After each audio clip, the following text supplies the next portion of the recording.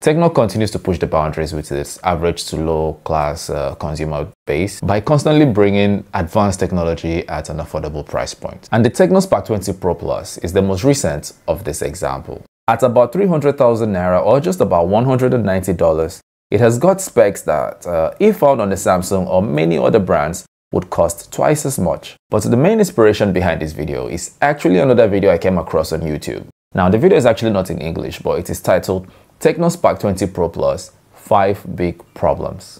Then goes on to list 5 great aspects of this device. Let's take a look at the video and I'll show you just how wrong he is. First point he made was the fingerprint sensor, claiming it doesn't work. And you can see him try it out 4 or 5 times without any success. After which he decides to use the pattern unlock instead. Now this guy is either a clown or new to the concept of an on-screen fingerprint sensor. Because look, this is what this guy is doing. He's basically pointing at the sensor with the tip of his finger rather than placing it flat on it with a bit of pressure. I mean, at this price point, we can't be expecting flagship level responses from this device.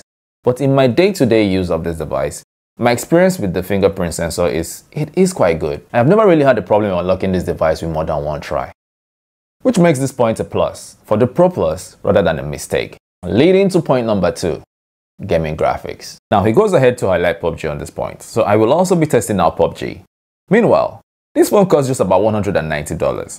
So let's not be quick to compare it to flagships or gaming devices. In his video, and according to him, the gaming graphics is one of the big mistakes because in settings, the highest you can go is HD and on high frame rates. So now my thing is, if I spend 300k on a device and it looks like this, and with great specs, and then I log into PUBG to have some game time. And as you can see, even in HD settings, the graphics are pretty good and gameplay is smooth, responsive, and with no lags. Granted, the device starts to warm up a bit after long gameplay. And again, at this price point, I'd say gaming is a big plus number 2 for the Pro Plus. And if you're a hardcore gamer looking to spend most of your time gaming, then definitely spend an extra $200 and get yourself a proper gaming device.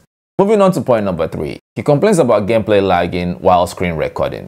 Now, the Spark 20 Pro Plus has integrated screenshots and recording quite seamlessly, as this draw pops up well in some apps and websites, giving you an easier access to the option, which is great. And yeah, I personally didn't experience any issues with screen recording during gameplay. So yet again, this is a plus and not a mistake for the Pro Plus. His 4th big mistake point is about the camera bump of the Spark 20 Pro Plus. I know some people are not fans of the design itself, but I personally love it. And to counter his point of its inability to lay flat on a surface being a mistake, I'd say firstly I am glad it is so, because this device is pretty slippery and without the bump it will slide off surfaces so easily. I have personal experiences of this device slipping off surfaces when I place the device screen down, so now I always just put it on its back. Moreover, most new flagships from top brands are rocking similar designs, so definitely they can't all be mistakes. And with that, it is safe to say this is also a big plus for the TECNO Spark 20 Pro Plus. His final point was that YouTube music will not play in the background. It kind of made me laugh because while I was scrolling and while I ran into his video, I was literally playing YouTube music on the background with the TECNO Spark 20 Pro Plus. This point made me think he just made his video for clicks rather than actually try to educate the viewers.